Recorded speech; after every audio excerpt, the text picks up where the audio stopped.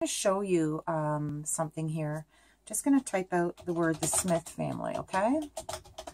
And I'm typing it in Betania font, B-E-T-A-N-I-A. Just going to bring this up. So normally when you type it out, I'm in Cricut Design Space here. When you type it out, you're going to see that it's not all put together properly. So you can go to your font space, your letter spacing area here, and start reducing. Just click on the down arrow a few times, or more than a few times if you need to, until the letters start coming together. I've shown you this in a different video as well. And then when you get to a certain point, I would just go right to the ungroup on your right, on your upper right. Might not be able to see it where I am right now, but you're going to, let me see if I can turn this camera around without knocking it.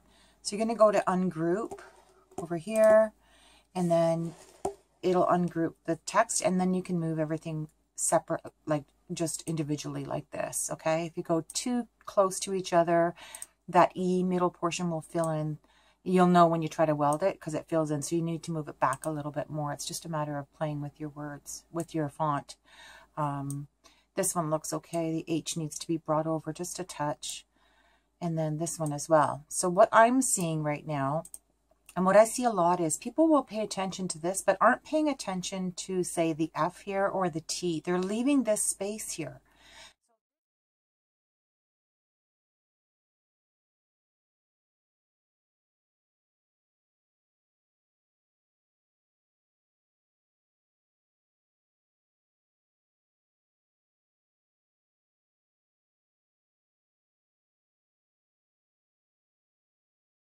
That looks a lot better there.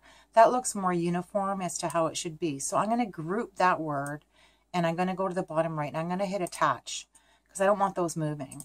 This one looks good as well. From what I can see, everything looks pretty uniform there. So I'm going to attach that one as well. And then I'm going to go to this one. This one looks good, and I'm just going to attach that word as well. Now the spacing between each word is a little bit off. So I'm just going to move the word family over a little bit, just so that it kind of looks more uniform as well. So now when I put it all together, bring it up bigger, that looks pretty good. So it doesn't look all wonky. So now I can just group it all and then attach or weld so that I can be cut. Now I'm going to click weld on this one just to make sure that there's no everything, the E is not filled in. It's good. So it's welded properly. It's welded well, and I can go ahead and cut that. And everything looks nice and uniform. Again, pay attention to not just parts of the word. Pay attention to all of it. Where should that capital be sitting in relation to the rest of the word? Don't have the T sitting out here just because you didn't know that you could move it individually over to the rest of the word.